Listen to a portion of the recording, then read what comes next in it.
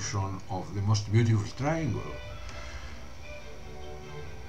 We build this solid, which is the somatoides, according to my interpretation and demonstration to various conferences, and the white one piece, which is another tetrahedron, and a third piece, and we build a quarter of this pyramid. This is a great pyramid model.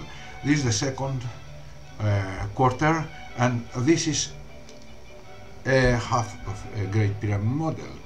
Now we built the face of the great pyramid. If you imagine this size, which consists of two triangles bearing the golden ratio, and this one is one piece and another piece, which constitute the face, the area of the face of the Great Pyramid model. And this angle is the golden ratio, the tangent of this angle. Now, building this parallelogram and building three together, one vertical to the other two, we build this structure, and filling the corners and the edges with these strings, we have built the icosahedron.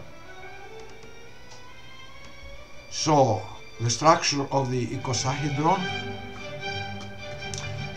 starts from Plato's Most Beautiful Triangle, and then goes to the somatoides, and then we build the pyramid model, and we get from this pyramid model this parallelogram, three of which constitute the icosahedron. Similarly, we go to the dodecahedron and the rest of the three solids, Plato's solids. Now we have here a cross-section of the icosahedron, and this is the connection.